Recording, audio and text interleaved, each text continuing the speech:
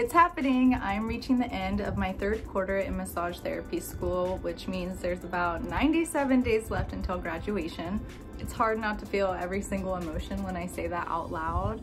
That being said, I haven't failed yet, so here are some methods that I've used to not fail massage therapy school that you may want to consider in your journey. Number one, knowing your learning style. Visual, you like to see information such as charts and pictures. You tend to remember things that are written down. Auditory, you often prefer to be told how to do things. Kinesthetic, you like a hands-on approach. You would rather someone demonstrate to you how to do something. To share, I am primarily a visual and kinesthetic learner and like 2% auditory. If you tell me something, there's a really good chance I'll forget what you just said. As you have seen in previous videos, I write a lot.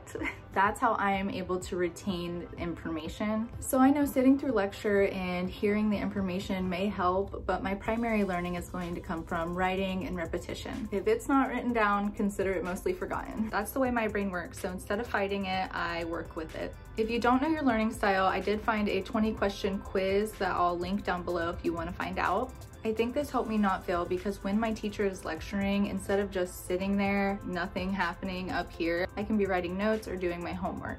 Number two, ask for assistance. My school's motto is your success is our success, and I truly believe they honor that. And honestly, no matter what school you go to, your success should be a priority to them. The school without students is just a pointless building. If you need tutoring or have questions, be sure to speak up and voice that. That's why teachers are there. Use every resource you have while you can. My hair and the lighting is gonna be all over in this video. I can't figure out this wall or my hair. So dedicate the time to study and review. I wish I had a number of how many hours I have studied since the beginning of school. If you are someone who feels they don't really need to study and they just retain the information, that is awesome, and I don't know how you do it. The times I thought I knew the information like that and didn't study, my test scores definitely reflected that. I recommend, even if you think you have it down, go back, review it. It's not gonna hurt anything. Additionally, I'm still reviewing things from first and second quarter. Just because the class is over doesn't mean that you don't still need to stay on top of that information for your licensing exam. I have not taken the MBLEX yet because I'm not finished with school, but I can guarantee if you don't use it, you will lose it. Always go back and refresh on older information. My next tip on how to not fail massage therapy school is to download the MBLEX app. I think I have linked this app in every video I've made so far. We're all on our phones all the time anyways, so why not get a feel for what the MBLEX questions will be like? I started using this app as soon as I started school, and I was awful at first. It was so cool to see questions like in kinesiology, which I had never taken before. I had no idea what the answers were, and now as I've taken all of these classes, I know the answers. When you get a question wrong, it will explain the answer to you.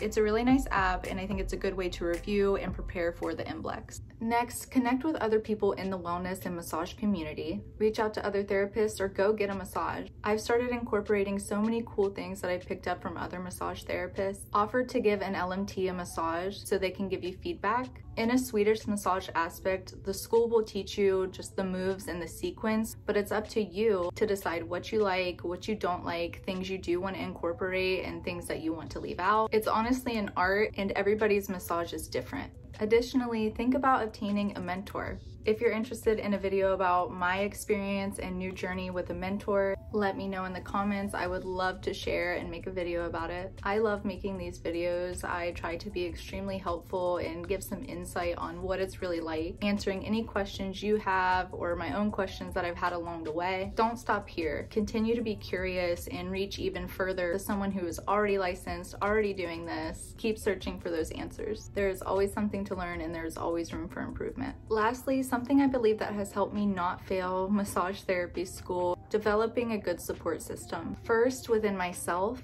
One of the first videos I ever uploaded to this channel was titled Sharing My Why. My why has developed and grown so much since then. Discover your why. Why are you going into massage therapy? Why are you going into wellness? Then always referring back to that why whenever you're doubting yourself or when you're experiencing highs and lows. Trust yourself, be encouraging to yourself, and celebrate every step of the way because it really does fly by. Then you may have family, friends, classmates, or a mentor to vent to, share ideas, thoughts, and good news with.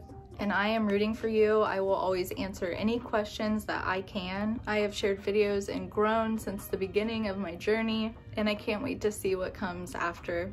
I hope this video was helpful. Thank you so much, as always, and best of luck.